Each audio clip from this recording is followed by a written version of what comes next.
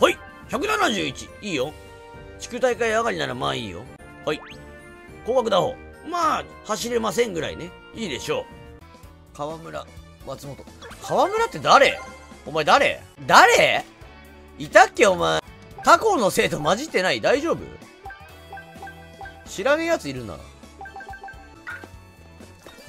川村守備職員。誰お前誰ですか君は。いた？誰ですか君は本当に。付きまとわないで。誰お前。悪くないんだけどね。じゃあ、入れるわ。代打ですね。これね、川村くん。うん。誰？助っ人です。よくわかんねえけど、お前、撃てよ。助っ人。そうだよな。素晴らしい。代打サヨナラ逆転スリーラン。助っ人の川村くん。はじめまして。おめでとうございます。助っ人です。助っ人。よし。あら。はじめまして。川村光太くん。今日も遊びに来てくれてありがとう。せっかくね、遊びに来てくれてるから君は出します。そうだよなこの助っ人はかなり優秀です。助っ人の川村くん。すごいな、君。野球上手だね。川村くんすごい野球上手だよ。ちょっと。お前偉いな。すごいすごい。ビタビタの覚醒弾打っちゃってる。野球部入るかい君は。あ、こんにちは。あれなんでいるの君は。違うでしょ入りたまえ。調子乗んな。何お前うちのユニフォームずっと着てんだよ。まるで一員みたいじゃないか。やめてくれたまえ。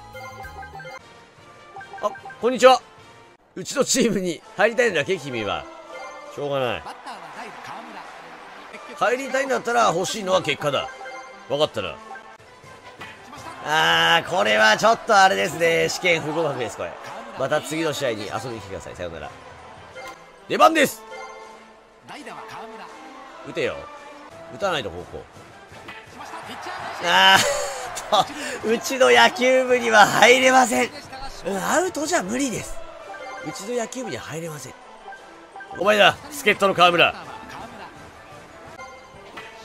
そうだよな。ランナー2人いると打つのね、君は。よくわかった。いけよ。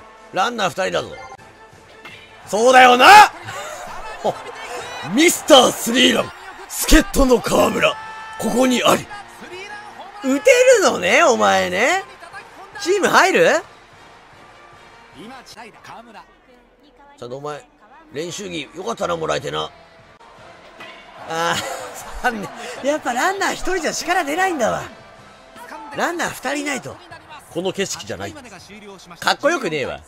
よし川村、出番だ。はい、どうもミスタースリーラン川村です。打てよお前。ここだぞお前。そうだよな。ランナー2人いると僕は力が発揮できるんです。ミートパワー5丁です。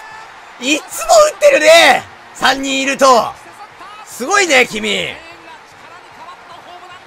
いつもスリーラン打ってるね。おかしい。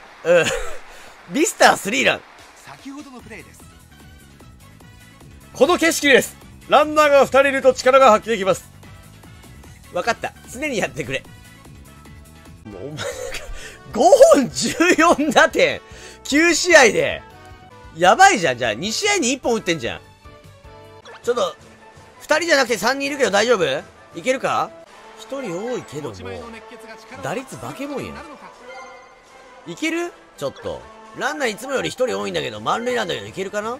景色ちょっと大丈夫？1人邪魔とか言うなよお前。打てよ。2人以上が条件ならいいよ。やっぱりダメみたいですね。2人です。彼の裏隠れ能力は2人。塁上に2人いる時に能力を発揮するみたい。お前体調悪いんか。いえわ、お前ちょっと出番。この景色ならお前文句言えねえだろ。打てるのね。スリーランじゃないけどこの景色なら打てます。打てますじゃねえんだよ。毎回打てよお前。出番じゃねえのかお前。これ行けよ川村。出番だぞお前。絶景だぞ川村。一本打つだけだ。いけるか。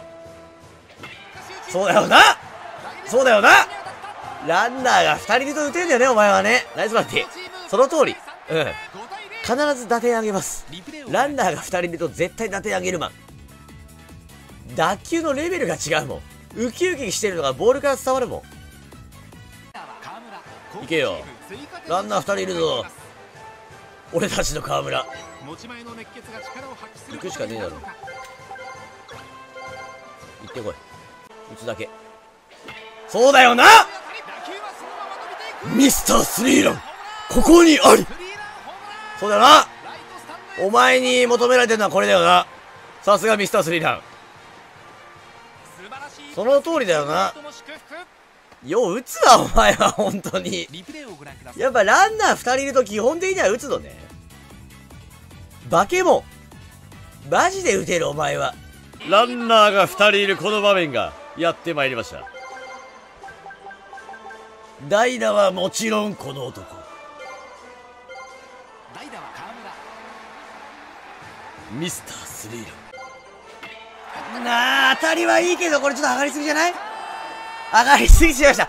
残念ながら上がりすぎてしまいました。ここは地方球場ではありません。おいおいおい、素晴らしいランニングだな。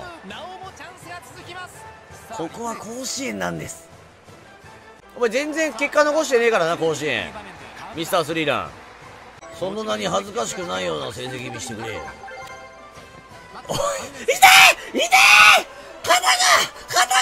そうだよな。大丈夫、交代。騒がしい交代です。ちょっと早いけどね、追加点欲しいぞ。よし、お前もう任せるから、好きに打っていいから打て。そうだよな、これがお前の本領発揮だよな。そういうバッティングなんだよ川村。それなんだよ。助っ人から成り上がった男。いけんのか、やれんのかミスタースリーラン。4番だろ。犠牲フライね。着実にチームバッティングね。ちょっとなんか4番っぽくなってきちゃったな君。まだまだ荒々しかった時期の方が良かったぞお前。打点がえぐい。内角もちゃんと流せるようになったの。それはお前の成長だわ。ああもう打っちゃってる。チームバッティングしちゃってる。チームバッティング。ランナー2、3塁の時はもうちょっと荒々しくいっていいんだって。お前もう1本狙ってっていいんだから。内角ちゃんと打てるようになっちゃってるもん。そうだよな、露骨に打球が違うもん。そうだよな、4番だもんな。本当にヤバい時は打ってくれるのねお前ね。そうそうそう、その通りその通り。さすがにこんなとこで負けてられないもんな。